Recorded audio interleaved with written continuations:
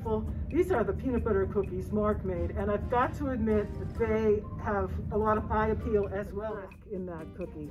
And why is a crack desirable in a cookie, Tony? I couldn't tell you. I just think it looks nice. It does. It's visually appealing. It adds to the texture. And tell me how it tasted. I will. This is Tony's second cookie, of course. I had to eat one still. I think they're fabulous. They're soft, but there's crunchy on the outside. The little pieces of peanut inside really add like a nice texture to it. Top notch.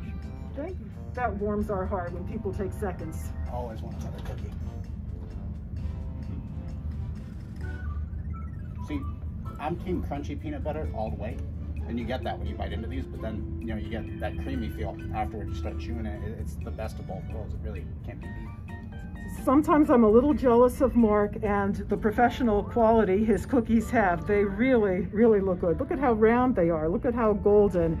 But Mark did make them in the test kitchen at home himself today with some Smucker's peanut butter and some actual peanuts right out of the shell.